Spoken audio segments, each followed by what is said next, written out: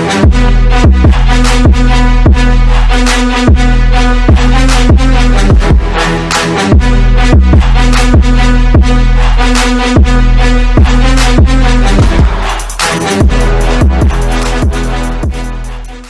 everyone, it's Ross Kelly, CEO and Realtor with Lovins Realty and Investment Company, and this is Simply Vidalia episode number 14. On today's episode, we're in the office of the Executive Director of the Downtown Vidalia Association, Ms. Paula-Dees Toole. Ms. Paula, welcome to the show. Thank you. It's great to be here with you this morning.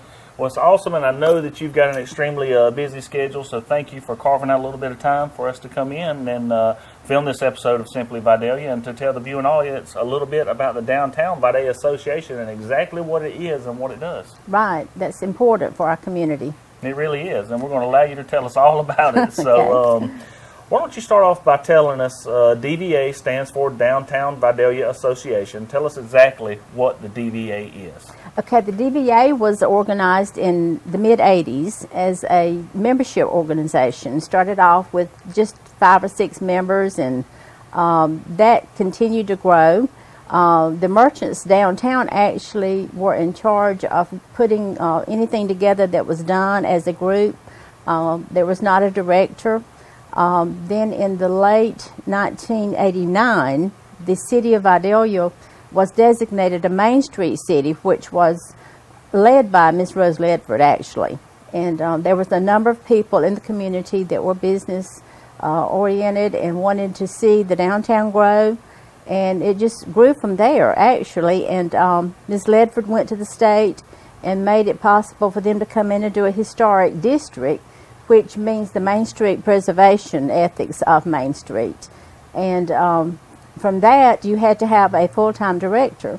So in 1989, they had their first full executive director. Excuse me. Mm-hmm.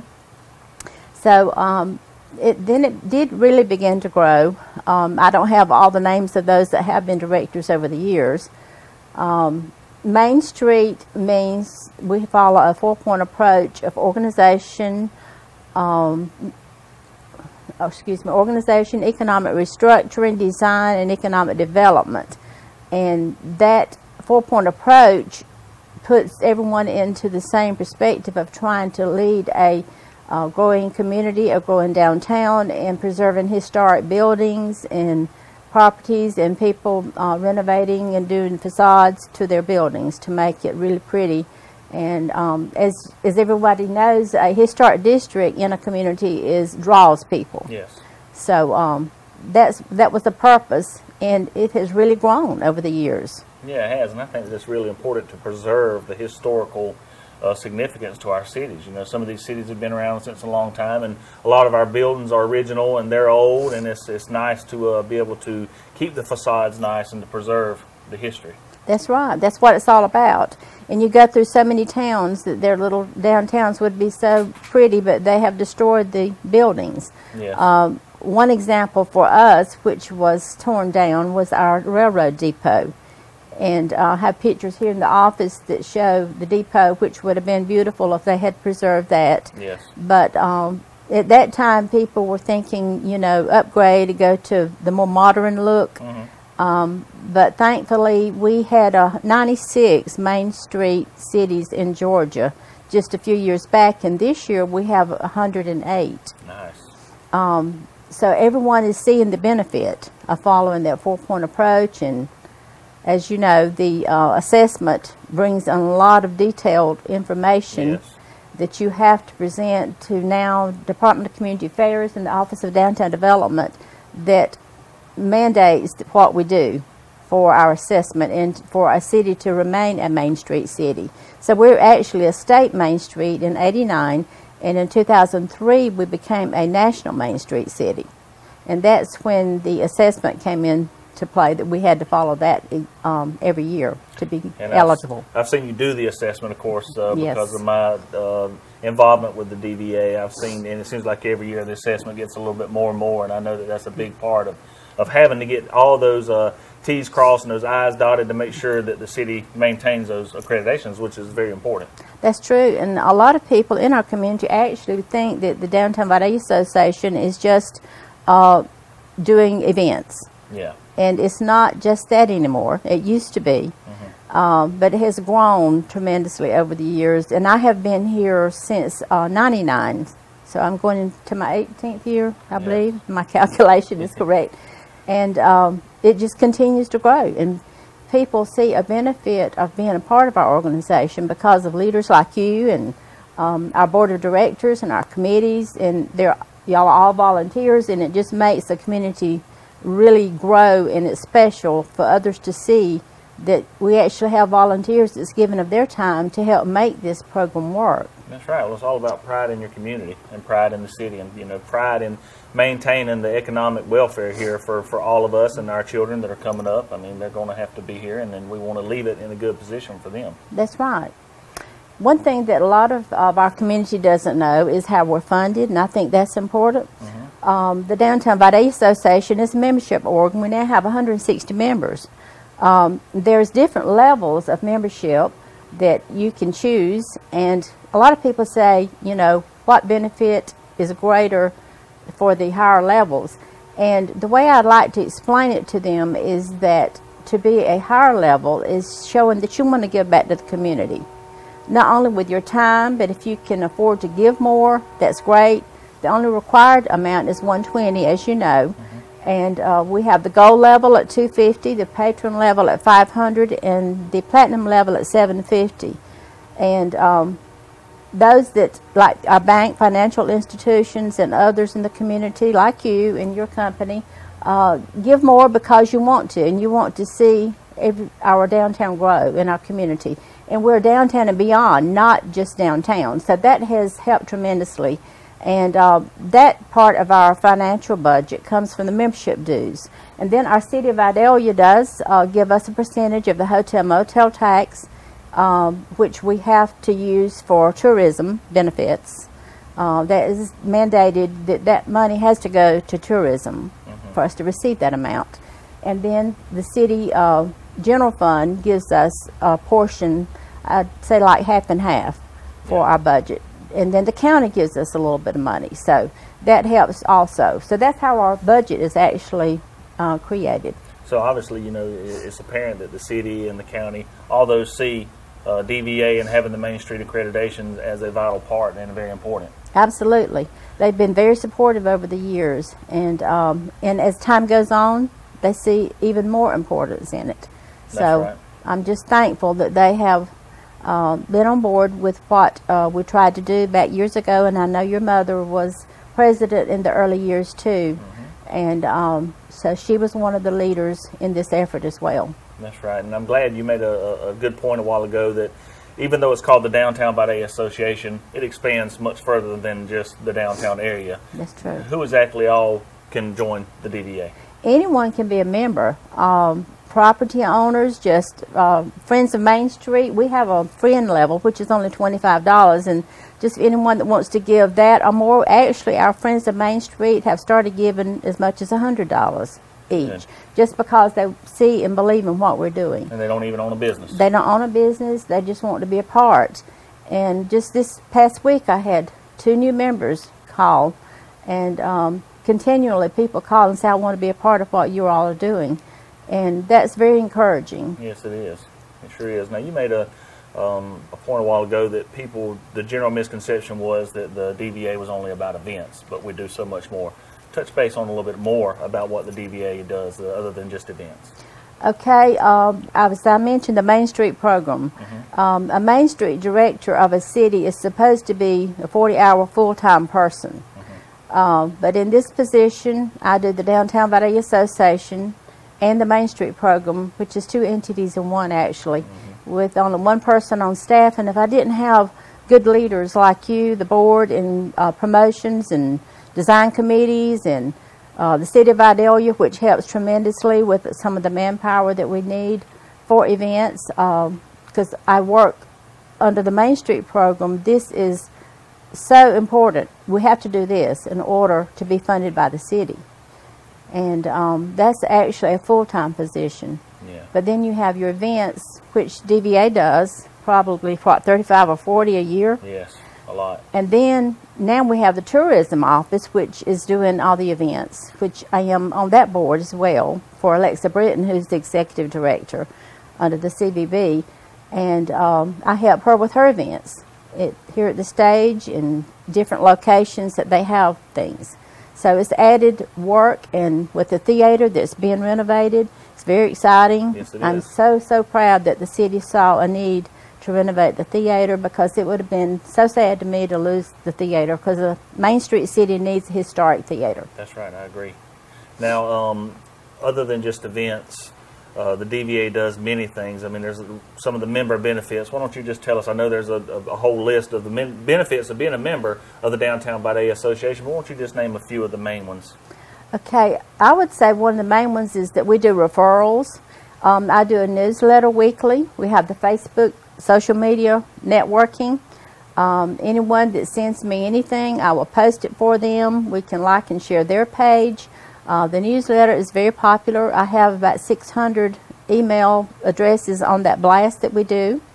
And it goes to all of those 600, and then they forward them on to others. Like with your banks, you've got numerous employees, obviously, so they refer and send them on to their employees as well. Yeah. Another thing is we have the coffee before hours once a month, and that's very successful. It's a great networking time that everyone enjoys. We also have Northland Communications and Cable Ad Concepts that gives each member a 30-day free ad on their Northland Communications roll. It's all by the asking. With 160 members, April Renfro is in charge of that with Northland, and of course she's not going to call 160 members, but we just ask anyone that's a member we provide you with a number that you can call April, and she will come to your business, do a photo shoot or do an ad for you, and run it for 30 days free, which I'm thinking is around $150 to $200 in value. Yeah, so that alone, That alone. the membership pays for that. Not to mention the other networking opportunities, the coffee before hours that you talked about. I mean, those are all real good networking opportunities that gets each business who is a member has the opportunity to sign up to have a coffee at their business and to be able to spotlight their business and what they do. That's right, and everyone enjoys the coffee because it's just come in, get your cup of coffee, a donut, or whatever's offered, and go to work. Just fellowship and mingle with people for a little bit before you go to work. Yeah, that's great. Good. Then in addition, of course, we work with the Onion Festival, which is another committee, and that's a year-round, full-time job working with this committee. Yeah. And but it is bringing people to our community, so everyone benefits. It's not just the Onion Festival committee, but we have our brochures that just came in yesterday, actually, and I have them in the Main Street office if anyone wants to come get them. In your stores, you can put these out for your customers. We will be distributing these around the community, and Alexa will be sending them to all the welcome centers in the area. So the DVA office is a hub for community information for people visiting, Vidalia that wants more information, not just on the Onion Festival committee, but if you look around, I see, stuff about businesses that are members where people can come in here and get information and pick things up. That's right. We have a lot of people just drop in. Excuse me. When we were downtown on Church Street, people would come off Interstate 16 and stop because they would see a welcome center. And members can give us the brochures, anything about their business, some type of a little incentive, like a pen or pencil that's got your name on it. And people pick that up and remember, as a little souvenir, they've been to Vidalia. That's right. So that's very good for a member to do. Then they come now to City Hall, as we're temporarily located here in the back of City Hall. And I have a guest book where our guests sign in. So we have people from everywhere. Well, as I look around, I see some Vidalia Onion Festival hats. You got the trucker hat, and you got the regular one, and there's a bunch of shirts over here next. I'm going to show one of those. I just want people to know that if you want some of these Onion Festival items, you can come here to the DVA office. They're really cool. I think they did really good with the designs this year. And they can just come here and pick these up from you. You have, as far as shirts go, you have all kinds of sizes and things like that, and youth sizes. I will So- have. I don't have today, but I will have. Okay. And we so- have the trucker's hat and the other little cap. Yeah, those are nice. So if you want some of these items for the Onion Festival, come by the DVA office and pick those up. Now, in addition to the Onion Festival items we just looked at, the hats and the shirts, we also have some more promotional items. I know you've got these ornaments that say Vidalia, Georgia. Now, these are 2016, but I know that there's going to be a new one done every year. Yes, this past year we started the 12 Days of Christmas. Tish Holland was in charge of organizing this event under the promotions committee, but it was a tremendous success, and we plan to do 12 Days of Christmas every year with a different ornament, and beginning, of course, with the 2016, as you said. So we feel like this draws people to the downtown to shop local and shop at night. We have 2 night events. We're open to 8 o'clock. Everyone can come and enjoy music and stroll and visit and shop, and it's just been a great effort for the promotions committee. Good, and it was for the first year. This past year was the first year. It was very successful. Yes, and I would like to say Laura Brown is the organizer and the chair of the promotions committee. She does a great job because, as we mentioned earlier, we have so many events throughout the year. That's right. You've got to pull in committees and volunteers to help make those things be successful. There's just no way that you can do it all. But a couple other items that I saw, and I'm going to grab just to show. What's Cooking in Vidalia, Georgia's Sweetest Town. It's a cookbook that you can pick up here at the DVA office. What's the price on this, Miss Paula? They're $20. Okay, and the ornaments are?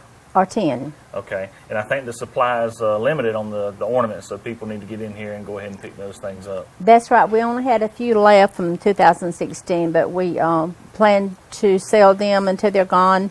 And the cookbook itself has a lot of history in it. As we were talking earlier about Main Street, it gives you a lot of the old city look and even the dirt streets. I've got a couple of pictures in there.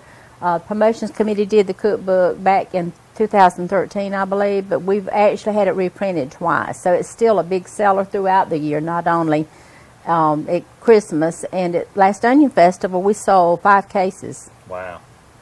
Yeah. Well, they make great gift ideas, Yes. and last is this Vidalia onion cutting board. It's got the Vidalia onion on there in Vidalia, Georgia. Again, these are all great gift ideas, and you can just swing by the DVA office and pick up some of these.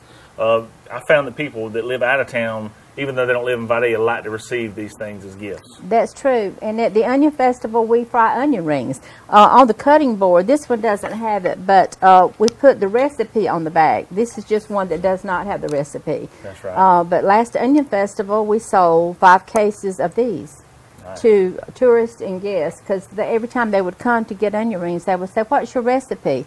So we decided to put the recipe on the back. And when they asked that, we just say, "Here, you can buy this for $25. So that's been a great seller, and we've actually just reordered these for the Onion Festival this year. Good, good, and I have no doubt now. When the Onion Festival comes around, the DVA actually has a location where it sets up and does things on the capacity of the DVA. Tell us about that. Yes, and I'd like to especially thank Farmers Insurance on the corner of Jackson and Highway 280. We had to relocate this year from the opposite corner on the First Baptist property, and Alan Morris was gracious and let us use the corner right there at Farmers Insurance. So we will be located there, cooking 400-pound of onion rings. As of right now, we're planning to cut 400-pound. And we make our own batter, and you can taste, and we have hot dogs as well, tea and lemonade. And then the souvenirs, which Ross and I have talked about earlier, we'll have a tent set up there as a hospitality for the Onion Festival Committee to provide information of where to go for the different venues, and to sell souvenirs for the Onion Festival Committee. And all that's coming up really soon. And what are the dates for the Onion Festival this year? April 27th.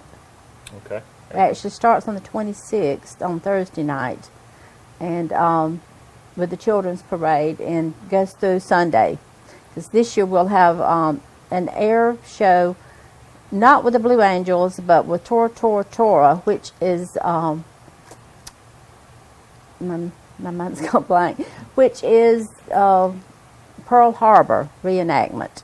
Nice. Tora. That ought to be something really interesting to see. It should be, and I think it'll draw a lot of people. They say it does. Well, you know, the Onion Festival always brings a lot of people to Vidalia. The DVA is very involved with it and intertwined. And it's a weekend packed full of things for families to do. So, you know, I definitely think people should check that out if they don't know much about it. Absolutely. And with the merchants downtown, it's a very good opportunity for them to open their doors. The streets will be closed on Friday night, Saturday, and Saturday night. But just look at it like this. It's people love just to get out and stroll. So even with the streets being closed, everyone can come in and still shop, stop and eat, sit on the benches, just enjoy the beautiful atmosphere of downtown, then come to the stage on Friday night and on Saturday. And there will be vendors on the street as well. That's so right. it's going to be right here, and concerts on Friday night and Saturday night. Nice. Good. Well, it's fixing to get real busy around Vidalia. It is. Not that already. It's already busy for you. Yes, it is. Now, something else that I think, you know, that kind of touches close to my heart and is important to me is the big Veterans Day event that the DVA does every year. Why don't you tell us a little bit about that? Okay. We've been doing the Veterans event for many, many years. It began, I would say, 15, 20 years ago as a picnic in the park with 30 or 40 people, hot dogs, and that type thing. And then over the years, it's grown, and it got so big that we went to the First Methodist Church and held it there for many years. And then it kind of has outgrown that property, so we went then to the community center. And our Ross has kind of been a leader of the Veterans Luncheon. I have to give him credit for that, because that was his heart, and he wanted to do something for the veterans. We asked for volunteers for gifts, door prizes. Ross at the Masonic Lodge is responsible, or takes the responsibility. I shouldn't say it shouldn't be all of his responsibility. It's a team effort. Yeah, it is. But he loves to do the meat that's provided that day for the luncheon. And we've asked Food World, used to be Harvest, to do the side dishes. And then our American Legion Ladies does desserts. And we actually feed close to 500 now. Yeah, wow. From 30 in a park to 500 at the community center. Yes, just imagine that. And it's just really growing. And I've often wondered, as it continues to grow, I know we've lost a lot of our veterans. We don't have many of the older guys with us anymore. But where are we going to go for the larger crowd? Yeah. Well, it's definitely drawing a crowd, and from being so involved over the last few years, you know, you meet and you mingle and you talk to people, and it seems like every year people are coming a little bit from further and further away to come to attend the event here. I know there's other events in other places, but this one's obviously very special to people, or well known and received, because people are coming and driving from different areas to come and be a part of it. That's true. And merchants, we ask you to give door prizes, as I mentioned, so always step up to the plate and do that, because it goes for a good cause. We have our Girl Scouts that help, our Boy Scouts, the American Legions all participate. Lots of the ROTC, and I don't want to forget them, the Junior ROTC guys come to do the presentation of the colors.